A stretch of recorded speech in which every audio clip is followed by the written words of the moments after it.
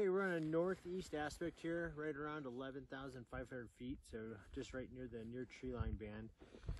We've excavated some profiles here. We've got 4-finger to 1-finger mid-pack slabs and a meter of snow here, all sitting on fist to 4-finger hard depth core at the bottom. And then here's the interface right up here. Some small facets we buried on December 11th when the storm came in. So we've got 2 potential failure layers, and we're going to see what we get in this ECT.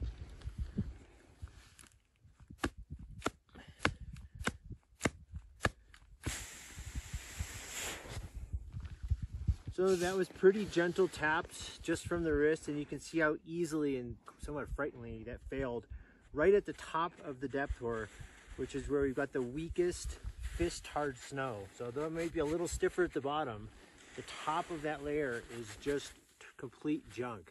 That's where we're seeing most avalanches break. Any avalanche that we're going to break on this December 11th layer could easily step down into these deeper weak layers.